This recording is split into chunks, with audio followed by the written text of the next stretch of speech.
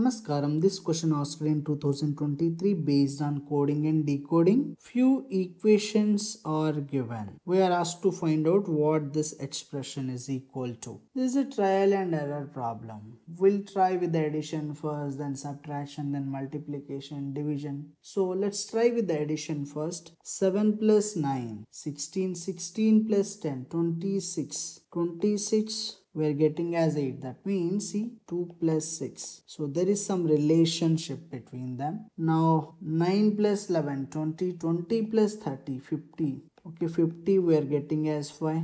Digits added. Yes, this relation, the same relation holds here as well. Now 11 plus 17, 28, 28 plus 21, 49. So 49 is equal to 13. 4 plus 9. Yes, this is 13. The same relation holds here as well. Now 23 plus 4. 27. 27 plus 15. 42. 42. This should be 4 plus 2. That is equal to 6. Answer A. If addition doesn't give us the answer, a proper relationship, then we'll be moving on to subtraction, multiplication, division or combination of any of these operations.